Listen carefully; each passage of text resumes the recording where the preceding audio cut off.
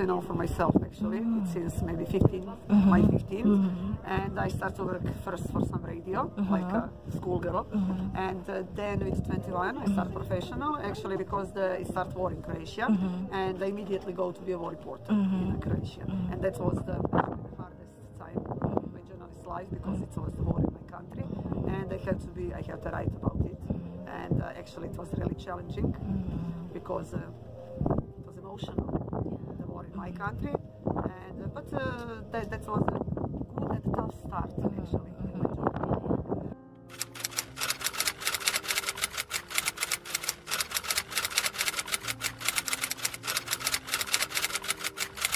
No, the toughest part, actually, is to relax people, to make them relax. But you're on your way, journalist way. You're going. I don't know.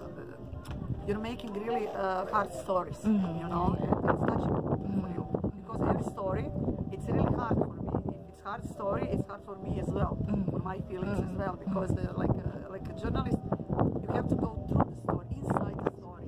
Then it's very hard for yourself as well, because like I go through all of, for example, if I make a story about you, I will go through all your emotions. I will feeling it like it myself emotions.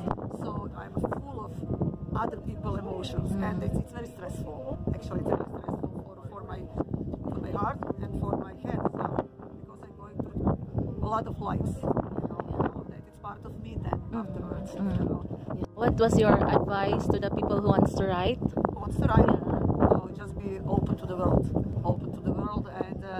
and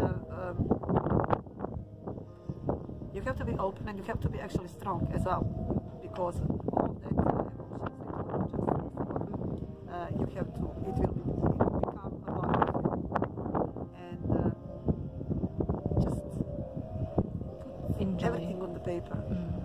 I mean, don't be closed-minded. Open mind is the most important. Thank you so much. Welcome.